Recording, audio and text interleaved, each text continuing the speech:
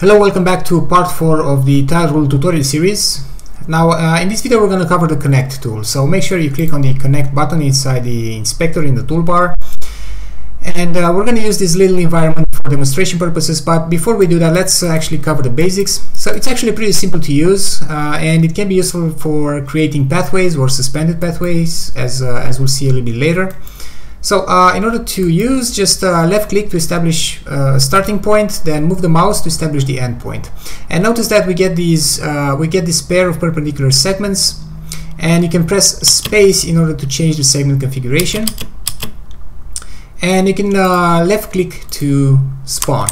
Now an interesting thing that you can do is you can have different offsets, different vertical offsets for the starting and ending points. So for example, we could start an offset of 0 along the y-axis, left click, and then hold down CTRL ALT and use the mouse scroll wheel and left click again to commit. Okay, so notice that what it did is it has automatically created these ramps in order to make the end point accessible from the starting point.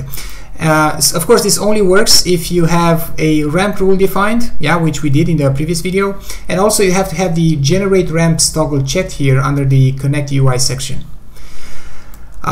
Also note that when a ramp is generated at the corner where the two segments meet, the plugin will automatically insert 2 additional tiles in order to make the ramp accessible. Otherwise the entrance would not be accessible.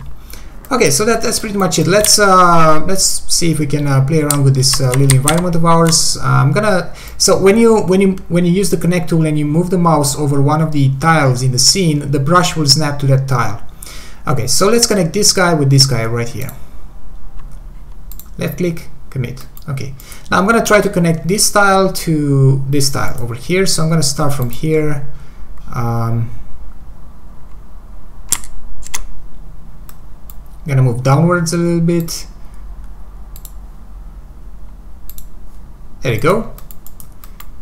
And finally, let's connect from here all the way back to here. So here, left click. There you go. Okay. So that's pretty much it. This is the connect tool. This is the last video in the tile rule tutorial series, for now at least, and I hope you guys enjoyed it, and thank you very much for watching. Bye.